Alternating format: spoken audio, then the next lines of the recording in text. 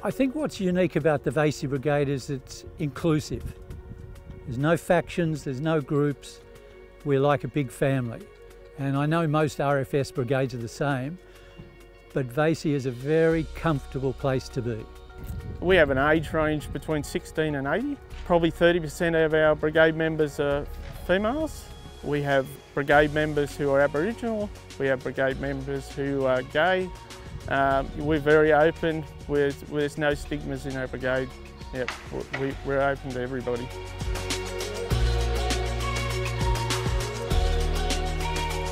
There were so many people who were looking at us and who were so happy to see us. And I remember there's this one woman, I was just walking along and I happened to look over and she just had tears streaming down her face. So I went over to her and gave her a hug and she said to me, "Thank you so much, you guys saved my house." The best part of being in the brigade is knowing that you're helping the local community. The other side of it is there's a really good social part of it. Having our monthly dinners where we'll go out for dinner so we're not involved with fires, we can actually just socialise, that's really good. You get to know the local people and you become part of the community.